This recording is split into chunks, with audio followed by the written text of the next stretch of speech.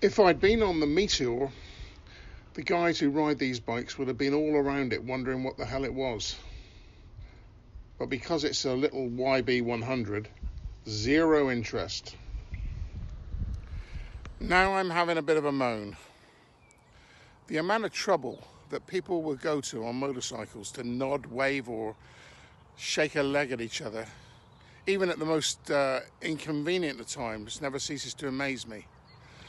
But if you happen to be on a little bike like this, my little Yamaha YB100, guess what?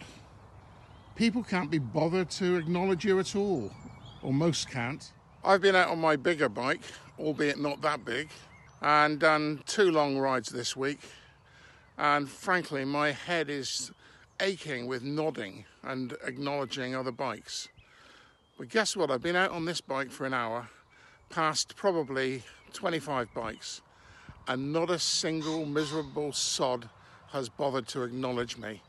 I don't know whether it's because of some kind of misplaced superiority complex that these people have got, but most of us who have been riding bikes like me for the last 55 years have started off on smaller 2-stroke machines like this, whereas half of the bike riders today have only passed their test when they get to about 40. As for me, I ride a variety of bikes today, and think of ourselves as one large fraternity.